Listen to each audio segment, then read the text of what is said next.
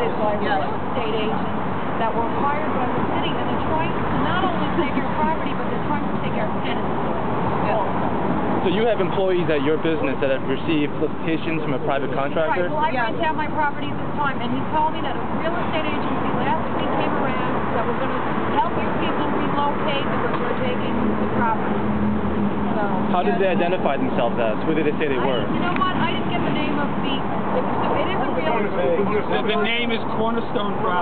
They're very vague. They don't give any details. They barely, give you any kind of information. They hand you a card and say, do your workers stand in front of the place, or they don't know who they're talking to. They're very vague and say, we're working with the city and there's going to be a meeting, maybe this time, this day. They don't give you definite information.